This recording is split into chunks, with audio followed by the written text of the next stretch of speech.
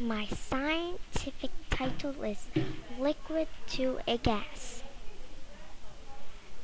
My question is, how can you turn a liquid into a gas?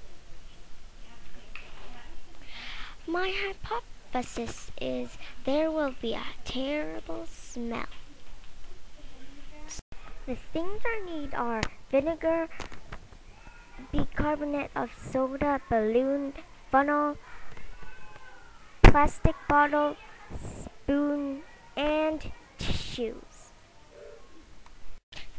Step 1. Pour the vinegar into the bottle. Step 2. Using the funnel, put bicarbonate of soda into the balloon. Step 3.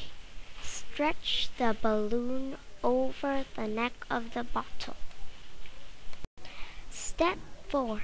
Lift the balloon, bicarbonate soda up, and then it will fall into the vinegar.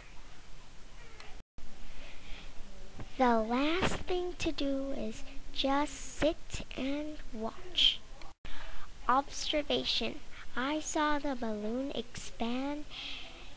I saw the balloon being ripped, so the balloon splashed liquid, and it did had a bad smell. Conclusion. Because I've mixed bicarbonate of soda with vinegar, so the balloon expand, we can turn liquid into a gas.